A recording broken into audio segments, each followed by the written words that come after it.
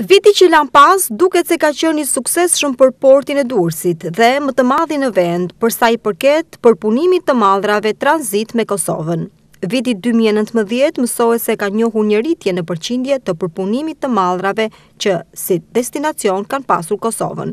Kështu, përpunimi i mallrave tranzit me destinacion Kosovën gjatë vitit 2019 janë rritur në 110.6% krahasuar me vitin paraardhës, mësohet nga të dhënat statistikore të autoritetit portuar Durrës. Gjatë vitit që lan pas, në kalatat e portit më të madh të vendit janë përpunuar 31 anije me afro 106.000 ton mallra, të cilat janë nisur më pas drejt Kosovës.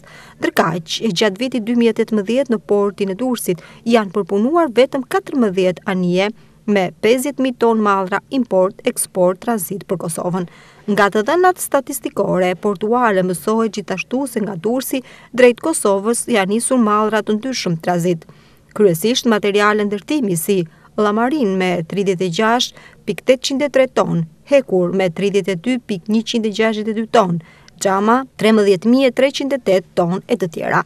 Veç këtyre në portin e Durrësit mësohet se janë përpunuar dhe mallra të tjerë, si grur, çimento, melanin apo plek kimik që si destinacion kryesor kanë pasur Kosovën.